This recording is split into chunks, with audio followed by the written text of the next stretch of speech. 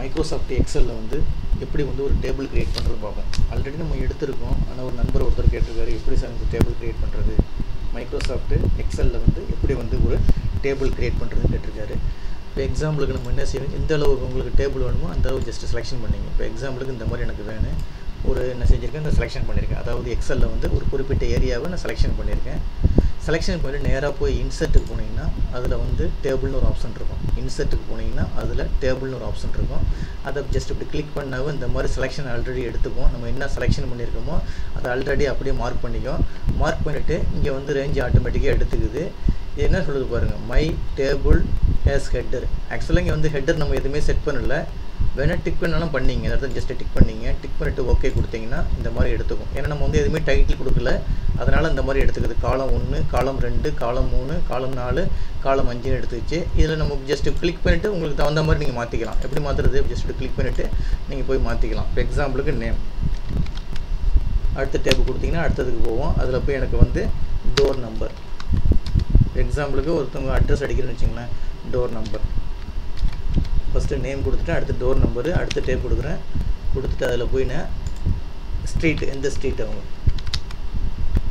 அடுத்த டேப் கொடுக்குறேன். அதில் போய் பிளேஸ், என்ன ஊர் அவங்க, அடுத்தது பின்கோட். இந்த மாதிரி ஜஸ்ட் என்ட்ரி பண்ணுறோன்னு வச்சுங்களேன். இந்த மாதிரி ஒரு டீட்டெயில்ஸ் வந்து நம்ம கேதர் பண்ணுறோம். அதாவது என்ன, ஃபஸ்ட்டு வந்து name, door number, street, place, pincode இந்த மாதிரி கொடுத்துட்டு இப்போ அப்படியே செலெக்ஷன் பண்ணிங்க. இதை செலெக்ஷன் பண்ணிவிட்டு நீங்கள் சென்ட்ரு வேணால் சென்ட்ரு பண்ணிங்க. ஹோமில் போய் சென்ட்ரு அலைன்மெண்ட் கொடுத்தீங்கன்னா சென்ட்ரு அலைன்மெண்ட் வந்துடும். உங்களுக்கு இதை வந்து போல்டு பண்ணுறதுனா போல்டு பண்ணிங்க. இந்த மாதிரி போல்டு வேணால் போல்டு பண்ணிக்கலாம். போல்டு பண்ணுறதுனா போல்டு பண்ணிங்க. போல்டில் தான் இருக்குது. இப்போ போல்டு தேவையில்லைன்னா ரிமூவ் பண்ணால் ரிமூவ் பண்ணிங்க. இந்த மாதிரிலாம் பண்ணிக்கலாம். அது இப்போ அடுத்தது நெக்ஸ்ட்டு வந்து இதில் உங்களுக்கு வந்து இப்போ நேம் கொடுத்தாச்சு. இப்போ நேமை அப்படியே டைப் பண்ண வேண்டியதான். என்ன நேமும் யாரார் நேமும் டைப் பண்ண வேண்டியதான். இப்போ எக்ஸாம்பிளுக்கு வந்து அப்துல், அருள், சிவா, முகமது, தேவி பாலா, குரு, முருகன், இந்த மாதிரி பேர் அடிக்கிறோன்னு வச்சுங்களேன். பேர் அடிச்சுட்டு அவங்களோட அட்ரஸ் அப்படியே என்ட்ரி பண்ண வேண்டியதான். இப்போ அடுத்த டோர் நம்பர், என்ன எக்ஸாம்பிளுக்கு டோர் நம்பர் போடணும்னு வச்சுங்களேன். ஏதாச்சும் நம்பர் கொடுத்துங்க, டோர் நம்பர் என்ட்ரி பண்ணிடுறீங்க. அடுத்தது வந்து ஸ்ட்ரீட், அதே மாதிரி வந்து என்ன தெரு, அது மெயின்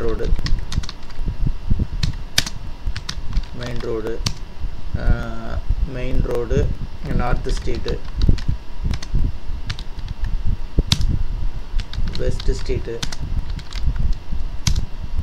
மாஸ்க் ஸ்ட்ரீட்டு, கோவில் ஸ்ட்ரீட்டு, நார்த் ஸ்ட்ரீட்டு, இதே மாதிரி வந்து நார்த் ஸ்ட்ரீட்.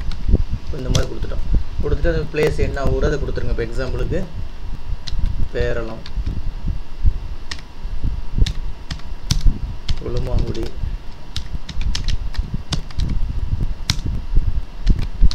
மயிலாடுதுறை,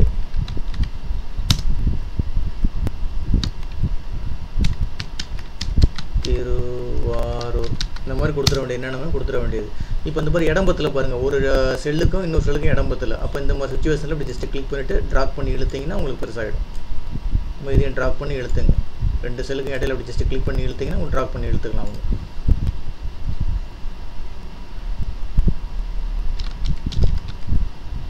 கொல்லாபுரம், பாவை, நன்னிலம். இப்போ எக்ஸாம்பிளுக்கு இந்த மாதிரிலாம் கொடுத்துட்டேன், ஊருக்கு கொடுத்துட்டேன். பின்கோடு என்னவோ சம்திங் ஏதோ கொடுத்துருங்க. பின்கோடு என்ட்ரி பண்ணிவிடுங்க. பின்கோடும் இங்கே என்ட்ரி பண்ணிவிடுங்க. மொத்தம் 6 லெட்டர்ஸ் வரும்னு நினைக்கிறேன். அப்படியே பின்கோடை கூட என்ட்ரி பண்ணிவிடுங்க.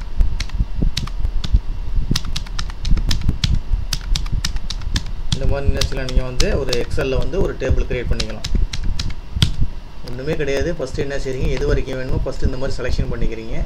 செலெக்ஷன் பண்ணிட்டு நேராக இன்சர்ட்டில் போய் டேபிள்னு கொடுத்தீங்கன்னா போதும். டேபிள்னு கொடுத்தோன்னா உங்களுக்கு வந்து ஆட்டோமேட்டிக்காக அந்த ஏரியா கேட்கும். செலக்ட் பண்ணிவிட்டு நீங்கள் அப்படியே இந்த நேமை மட்டும் மாற்றிட்டீங்கன்னா வந்து ஹெட்டிங் வேணுமோ ஹெட்டிங் கொடுத்துங்க. ஹெட்டிங் கொடுத்துட்டு அதில் வந்து என்னென்ன டைப் பண்ணுறீங்களோ அப்படியே டைப் பண்ணிக்க வேண்டியதான். ஓகேங்களா. டைப் பண்ணி முடித்தவொன்னே இந்த உடைய டேபிளுடைய இதெல்லாம் மாற்றலாம். உங்களுக்கு இப்போ இந்த இருக்குங்களா, இந்த டேபிளை வந்து மாற்றுறதுனா மாற்றிக்கலாம்.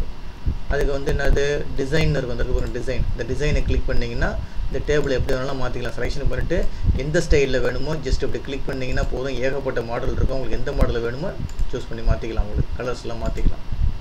இப்போ டேபிள் இப்படி தான் க்ரியேட் பண்ணுறது, ஒன்றும் கிடையாது. எந்த அளவு வேணுமோ அந்த அளவு செலெக்ஷன் பண்ணிக்கிட்டு நேராக போய் டேபிள் இன்சர்ட்டில் போய் டேபிள் கொடுங்க. கொடுத்துட்டு ஜஸ்ட் ஓகே கொடுத்தீங்கன்னா இந்த மாதிரி ஆட்டோமேட்டிக்காக வந்துடும். நீங்கள் என்ன வேணுமோ என்ட்ரி பண்ணிக்க வேண்டியதான். இப்போ என்ட்ரி பண்ணிவிட்டு இப்போ எனக்கு வந்து சென்டரில் இருக்குது. இப்போ இதெல்லாம் வந்து சென்டர் வேணால் சென்டர் கொடுத்துக்கலாம். அப்படி செலெக்ஷன் பண்ணிவிட்டு ஹோமில் போய் சென்டர் வேணால் சென்டர் கொடுத்துங்க. எல்லாமே சென்டரில் வந்துடும். டெக்ஸ்ட் எல்லாமே சென்டரில் அழகாக இருக்கும் பார்க்குறதுக்கு. ஓகேங்களா? இப்போ செலெக்ஷன் பண்ணிட்டு உங்களுக்கு எந்த டிசைன் வேணுமோ டிசைன் பண்ணிக்கலாம். டிசைனில் போய் உங்களுக்கு எந்த மாதிரி மாடல் வேணுமோ ஜஸ்ட்டு கிளிக் பண்ணி உங்களுக்கு எந்த விதமான மாடல் வேணும்னாலும் இங்கே போய் நீங்கள் என்ன செய்யலாம், ஈஸியாக போய் நீங்கள் சூஸ் பண்ணிக்கலாம். ரைட்டுங்களா? இதுதான் வந்து என்ன சொல்கிறது, ஒரு எக்ஸலில் வந்து ஒரு டேபிள் க்ரியேட் பண்ணுறது. இப்போ பாருங்களேன், இப்போ இந்த எதுக்கு வந்து ஒரு டாட்டாக இருக்குது பாருங்கள். இந்த டாட்லாம் இருக்கும்போது நம்ம என்ன செய்யலாம், இப்போ வந்து நேராக ஃபைலில் போய் நீங்கள் பிரிண்ட்னு கொடுத்தீங்கன்னா ரெக்கார்டு எல்லாமே வரும். இப்போ எக்ஸாம்பிளுக்கு வந்து எனக்கு நார்த் ஸ்ட்ரீட் மட்டும் எனக்கு டிஸ்பிளேல வரணும். அதாவது இப்போ எக்ஸாம்பிளுக்கு ஒரு ஸ்கூலில் 100 பேர் படிக்கிறாங்க, 100 பேருடைய மார்க் லிஸ்ட் என்ட்ரி போட்டிருக்கோம். இப்போ அதில் வந்து எனக்கு வந்து யார் பாஸ் பண்ணாங்களோ அவங்களோட மட்டும் பிரிண்ட் அவுட் எடுக்கணும்னா நம்ம போய் இதிலே ஈஸியாக மாற்றிக்கலாம். இப்போ எக்ஸாம்பிளுக்கு பாருங்களேன், இப்போ இந்த இருக்கு பாருங்கள், ஸ்ட்ரீட் எடுத்துங்க. ஸ்ட்ரீட் எடுத்து போயிட்டு ஜஸ்ட் கிளிக் பண்ணிவிட்டு டெக்ஸ்ட் ஃபில்டர்னு இருக்குது பார்த்தீங்களா, அதை ஜஸ்ட்டு கிளிக் பண்ணிவிட்டு என்ன வேணும் எனக்கு ஈக்குவல்னு கொடுத்துட்டு என்ன ஈக்குவலாக இருக்குன்னு நார்த்து ஸ்ட்ரீட்னு இருக்குன்னு. அப்போ இங்கே போய் நார்த்து ஸ்ட்ரீட்னு அடிங்க. நார்த்து ஸ்ட்ரீட் அடிச்சுட்டு ஓகே கொடுத்தீங்கன்னா அந்த ரெக்கார்டு மட்டும் தான் காட்டுது பார்த்தீங்களா. இப்போ நீங்கள் ஃபைலில் போய் பிரிண்ட்னு கொடுத்தீங்கன்னா இந்த ரெக்கார்டை மட்டும் தான் பிரிண்ட் பண்ணலாம்.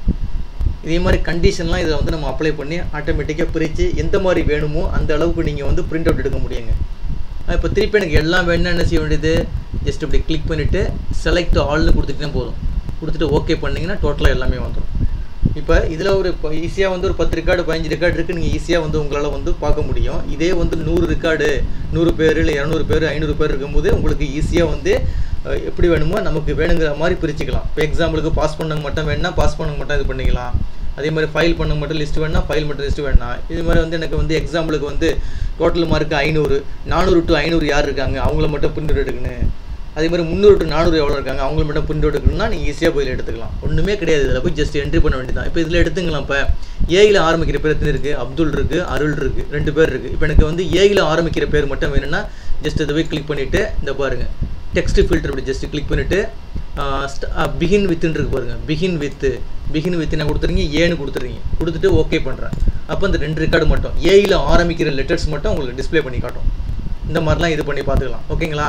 இப்போ ஜஸ்ட்டு போய் திருப்பி வந்து செலக்ட் ஆல்னு கொடுத்தீங்கன்னா எல்லாமே டோட்டலாக ரெக்கார்டை பார்க்கலாம். இந்த மாதிரிலாம் கண்டிஷனை வந்து நீங்கள் இந்த ரெக்கார்டில் அந்த டேபிளில் வந்து ஈஸியாக வந்து நீங்கள் ஃபைண்ட் அவுட் பண்ண முடியும். ஸ்டார்ட்டை கிளிக் பண்ணிவிட்டு அதில் இருக்க பாருங்கள் டெக்ஸ்ட் ஃபில்டர்னு இருக்குது, அது ஜஸ்ட்டு கிளிக் பண்ணிட்டு பண்ணுங்கள். இப்போ எனக்கு ஒரே ஒரு ரெக்கார்டு மட்டும் வியூ பண்ணி பார்க்கணும். இப்போ பாருங்கள் எல்லா ரெக்கார்டும் காட்டுது எனக்கு. இப்போ செலக்டால் எடுத்து விட்டு எனக்கு தேவி பாலா மட்டும் பார்க்கணும். தேவி பாலா கிளிக் பண்ணிட்டு ஓகே கொடுத்தீங்கன்னா தேவி பாலா ரெக்கார்டை மட்டும் பார்க்கலாம். இந்த மாதிரி நம்ம என்ன செய்யலாம், ஈஸியாக வந்து நம்ம ரெக்கார்டை வந்து ஃபைண்ட் அவுட் பண்ணி பிரிண்ட் அவுட் எடுக்க முடியும். ஓகேங்களா? இந்த வீடியோ கிளிப்பு பிடிச்சிருந்துச்சின்னா சப்ஸ்கிரைப் பட்டனை கிளிக் பண்ணி எனக்கு என்கரேஜ் பண்ணுங்கள். ரொம்ப நன்றிங்க.